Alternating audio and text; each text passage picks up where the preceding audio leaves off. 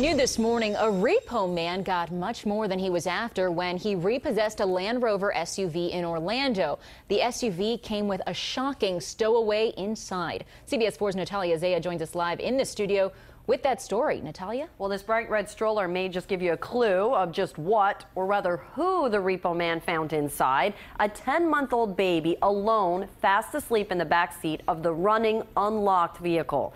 According to the Orange County Sheriff's Office, the 28-year-old father driving the SUV made several stops throughout the day and left the baby in the car multiple times.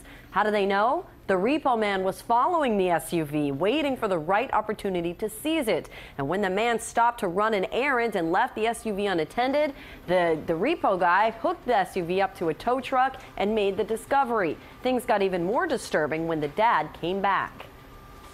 Gentleman comes running into the parking lot and says, that's my car, that's my car. And I says, hell with the car, is that your baby? And he says, yeah, that's my baby too. And I, well, the police are on their way. And he turned around, jumped in the car and left. Without the baby? Without the baby. Deputies say that father is Danielle Rivers and that he was driving with a suspended license. The state attorney will now decide whether to charge Rivers with child abuse. In the meantime, the baby has been returned home, but the Department of Children and Families is investigating.